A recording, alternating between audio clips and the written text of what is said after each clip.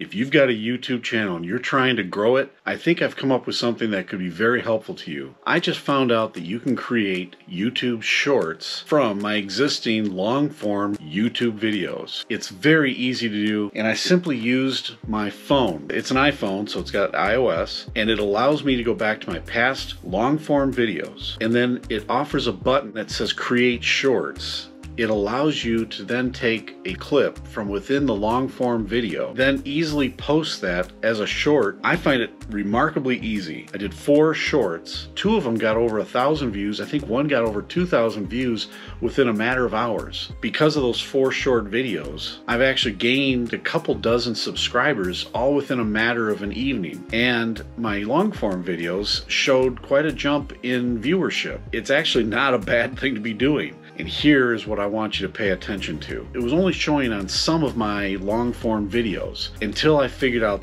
there's a setting. If you don't see this Create Shorts button when you review your own videos, you've got to go back to your long form videos. When I first uploaded them, I didn't have the setting that allowed others to sample from my video.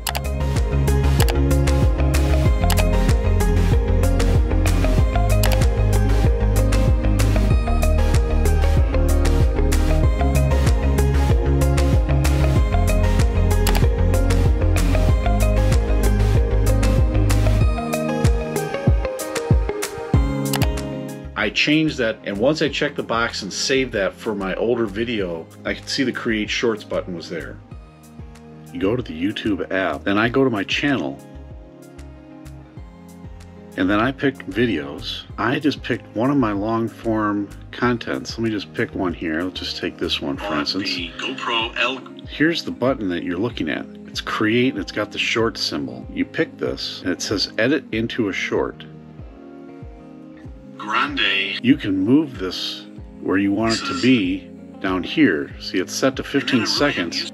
I can change that to a 60 second, and then you can expand this, your limits here. So I can go any amount all the way down just to a few seconds, all the way up to 60 seconds. And I've been just setting it to 58 seconds. When I upload a short, it seems to add a couple seconds. Figure out where is it you want to make into a short. Now, the other thing you have to do is you have to move this around, because it's taking a wide format video.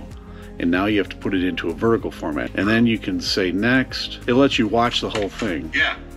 It arrived. So let's open this up together. Now you can add text, and it gives you a timeline in which to put the text. You can add filters, so like you could turn it into, a black and white. Next, and put your caption. I've been listing them as unlisted. It gets it uploaded. Then I go on my MacBook and I log into my YouTube account and go to my YouTube studio. That way I can make all the other settings for tags. When I make it public, I've got all the other details, like the description is filled in. This is a remarkably easy way to create shorts from your long form video. I hope this is helpful for you. I'm Jim with the Works IRL channel. I'll check you out in my other videos.